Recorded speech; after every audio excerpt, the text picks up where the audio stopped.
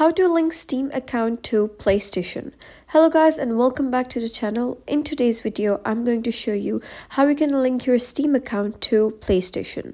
So let's get started. First of all, open your Steam application, and here what you're going to do is first open your library.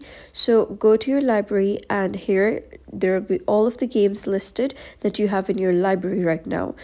So what really happens is that if you wish to link your Steam to PlayStation, first of all, you need to select a game that runs on PlayStation as well, that the PlayStation supports. Now, for example, if you choose a game that a PlayStation supports, you'll be asked whether you want to connect to your PlayStation account or not. So you'll be able to see something like this. So in order to play that specific game, you would need a PlayStation network. So for that, obviously, you need to first have a PlayStation account.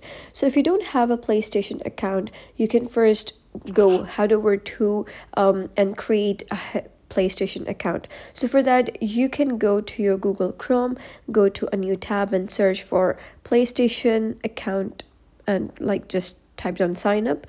And after that, you'll be able to see a couple of options. You can just click on any of it, if you wish to create an adult account, you can just click on how to create an adult account for PSN, and you will be prompted to create an account on PlayStation. So obviously you need to have an account on PlayStation in order to actually play that specific game on Steam, because PlayStation supports that game, so you need to link your PlayStation account to that. So that was basically how you can link your Steam account to your PlayStation account. And if you found this tutorial helpful, give it a thumbs up and don't forget to subscribe for more helpful tutorials. I'll see you in the next video.